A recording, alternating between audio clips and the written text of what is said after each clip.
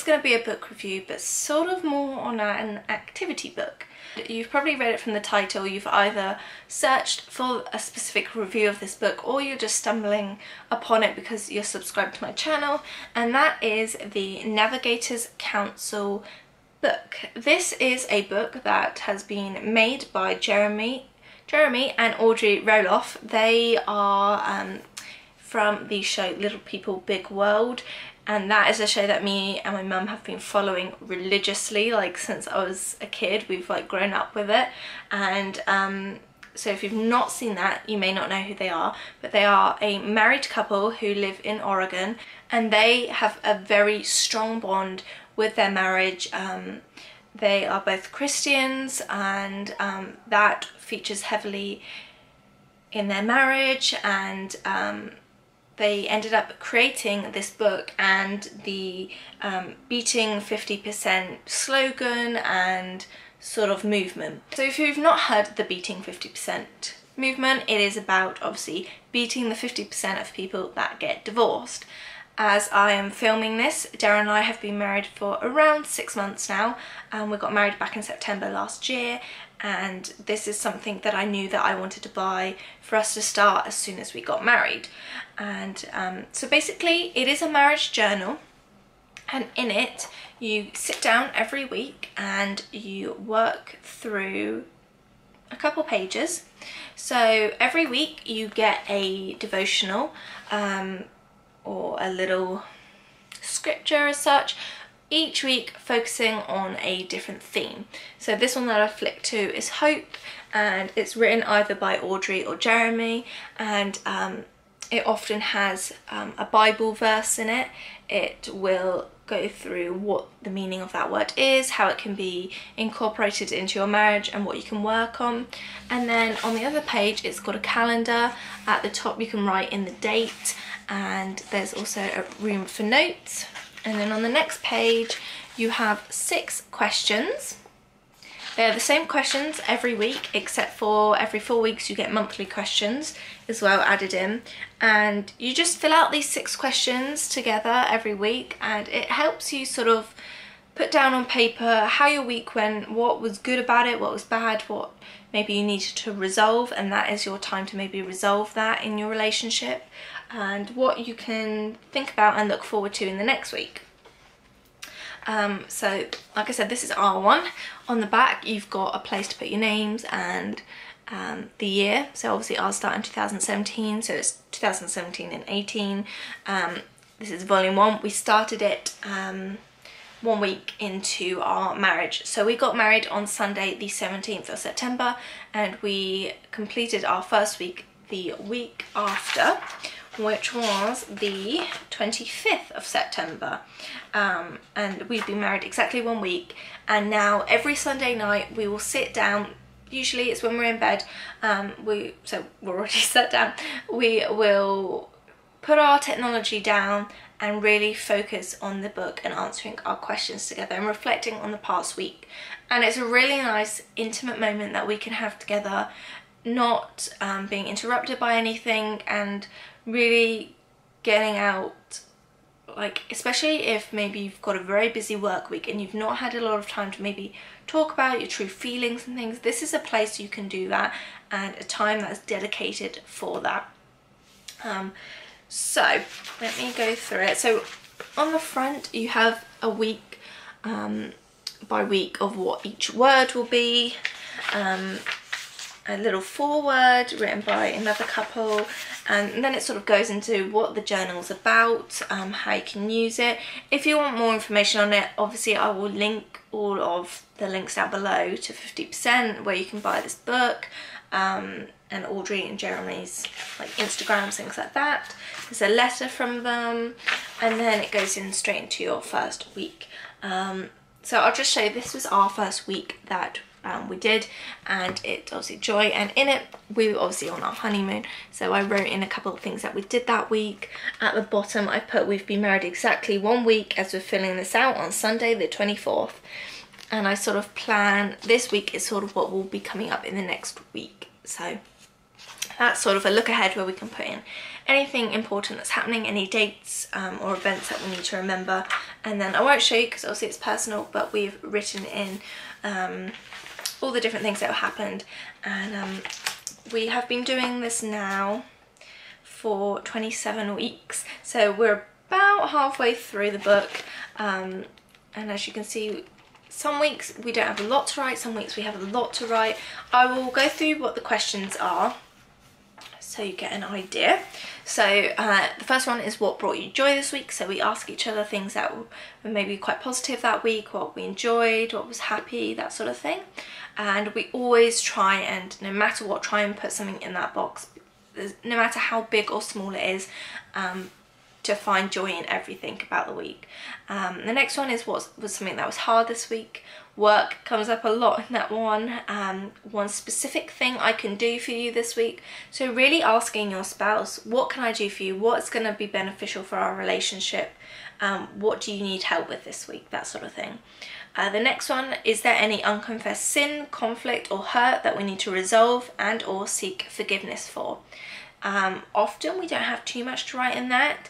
We're quite early on in our relationship. We are still what they would say the honeymoon stage, but people start this at any point of their marriage. You could start this a year in, 5 years in, 10 years in, 30 years in, no matter what. I actually have just recommended this to my friend who's in a sort of a long distance relationship.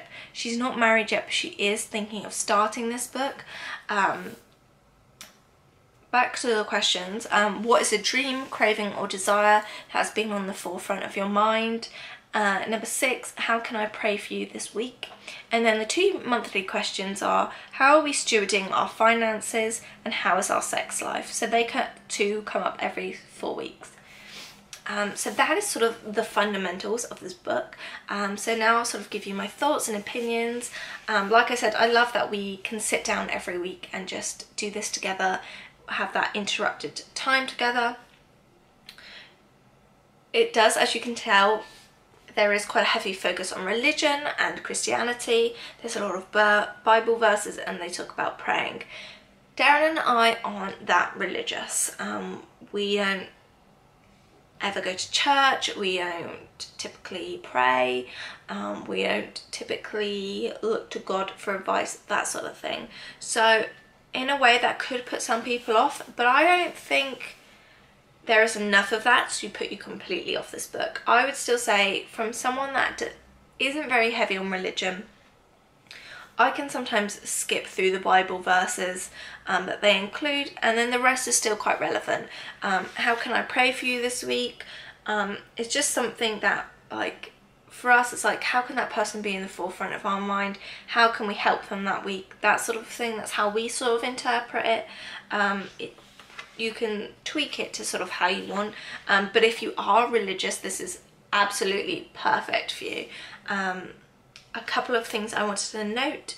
I would have liked there to have been, this is a really small thing, I would have liked there to have been like a little ribbon bookmark in it, just so you can really easily flick to the last week and be able to find where you are in the book. I think that would be really helpful, but again, that's just a small thing.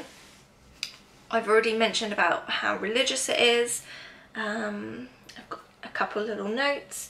I do think sometimes the questions can get a little repetitive because it's the same questions every week with those 2 monthly questions. And sometimes I would like them to be maybe slightly worded differently, or have maybe 12 questions that are maybe switched every other week. So you have one set of 6 one week, one set of 6 another week.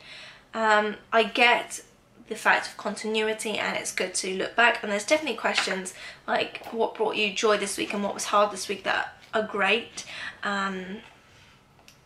But sometimes it can feel a little repetitive. That's just what I think sometimes. The other thing is, I feel like we do this on Sunday. I don't pick this book up with Darren until the next Sunday. Like, we never really look in this during the week, and I would have liked there to be something that you can have alongside this.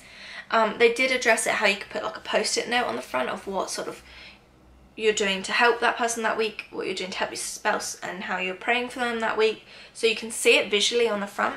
But for me, I would have liked maybe something that you can do like that you can maybe put on the fridge, so we can both look at it every day. That is probably the place we go to most, in the kitchen.